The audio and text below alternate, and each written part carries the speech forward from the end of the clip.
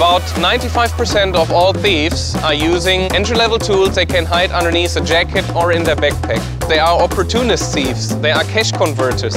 Against these kind of tools, most of the decent locks are secure. The danger is when using entry-level cable locks. Then you risk really stealing your bike in an urban environment like we are here.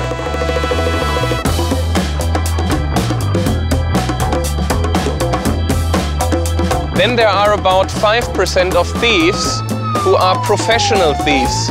And those thieves usually, they come in groups, they come with a van, they come with proper tools, let's say a long bolt cutter, maybe power tools. Although power tools are not very popular as they make a lot of noise and you see sparks flying around.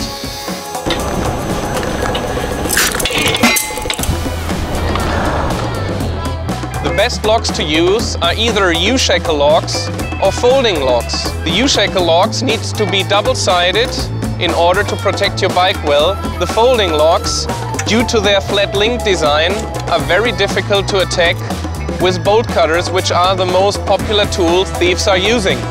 So the combination of both are the best locks you can use. The folding locks also can be carried very easily and nicely on your bike.